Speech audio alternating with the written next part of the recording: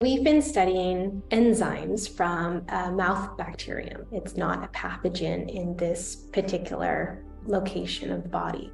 But this bacterium can travel through the bloodstream to other sites of the body. And when it starts populating these other sites and it starts growing there, that can lead to different pathologies. And some of them are pretty big health concerns. And the one that's the most notable is colorectal cancer. The bacteria is really prevalent in tumors of colorectal cancer patients. The presence of the bacteria can contribute to tumor growth. It can contribute to metastasis.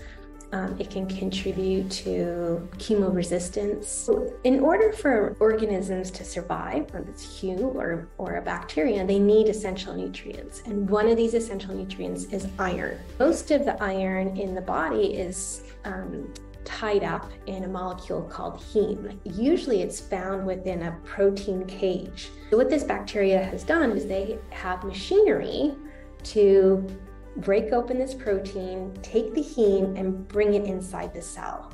And that's what we discovered is this bacteria has a very unique protein that will bind to the heme once it gets into the cell, and it binds it very tightly.